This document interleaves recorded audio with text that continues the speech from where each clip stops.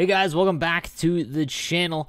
Today we're going to go over the new prime times. Every day I go over the new content that's released in NHL 21. We only cover the ones that are about 80 and above again because the game is just released. The overalls aren't going to be anything crazy, but we try to see if there's some value cards that we can look for on the auction house, or if you get them in pack pools, if they're worth keeping. I do need to mention, guys, if you want for the most up-to-date card releases, if you want to see the cards, maybe you can't check out my YouTube channel, go and check out my Instagram. Follow me on Instagram, Sleeveless Gaming. Every day I will post the new cards that are released on my Instagram almost as immediately after launch of the event or the content, so just give me a follow there and I would appreciate it. But let's get into the newest prime times for October 14th. Alright, we'll kick things off with the Minnesota Wild's Nick Bjugstad in NHL 20. This was one of the best cards just because of the fact he was 6'6", 218.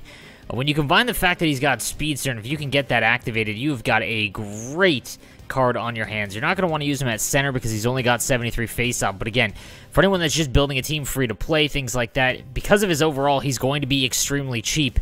A 6'6" winger with 85 speed and 88 wrist shot power is nice early on for anyone that is free to play and looking for a sneaky good card. Not a bad option at all, and I've actually been kind of impressed with these low overall prime times because they've been putting the good synergies on them. Definitely makes them viable. Next up, we've got the 81 overall, Jacob Markstrom, obviously one of the best goaltenders in NHL 20 at 6'6".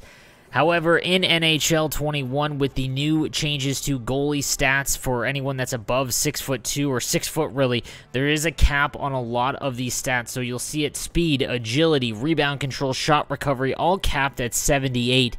So unfortunately, because he's so large and takes up a lot of the net, it really hinders his ability based on his stats, which do matter. So in this game, I would actually avoid the Markstrom.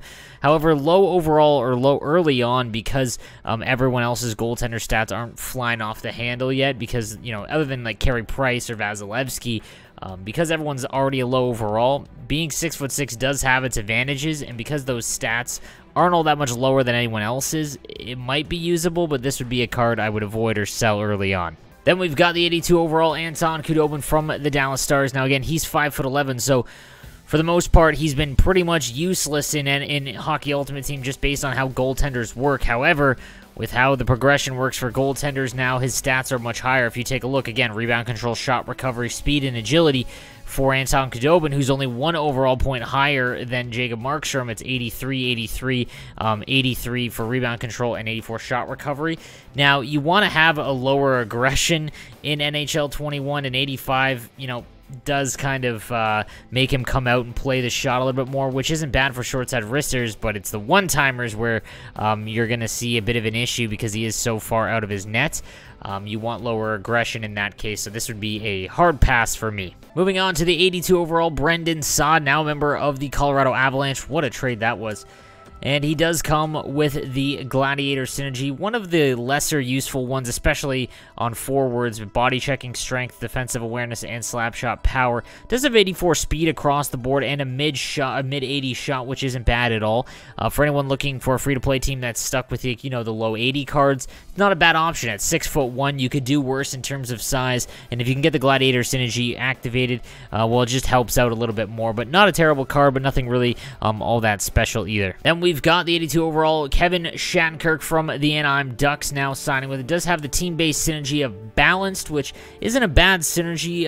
Better definitely for defensive players, but not one that I would go after in terms of team synergies. Is right-handed, which is rare and hard to come by. However, has great skating attributes for a defenseman. 85 across the board. His shot is pretty rough, but point shots have been so useless in NHL 21 that shot doesn't even matter because no one should be taking point shots, in my opinion.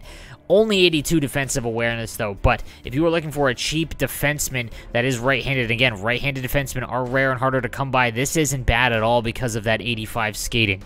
And then the headliner of today's release, it is the 84 overall Alex Pietrangelo now of the Vegas Golden Knights, which I hate because he's so good and I'm a Sharks fan. 6'3", 210, elite size, one of the best right-handed defenders in NHL 20. However, with NHL 21, speed is a definite priority for defensemen, so you need to pair him with someone a little bit faster. Cale Makar would be a great option.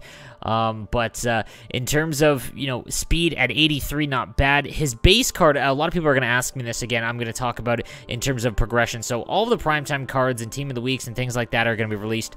You'll get a +1 for every stat except for skating. Skating goes up 0.5. It's a background stat that you're not going to see. So sometimes the base Pietrangelo is an 84 overall, and he went up a +1. He got a primetime. His overall didn't increase because not all of his stats went up +1. His skating, did kind of stay the same for the most part. So keep that in mind when you're wondering why that this one's an 84 and the base is still an 84. This one is better. He did receive a +1 to almost all of his stats.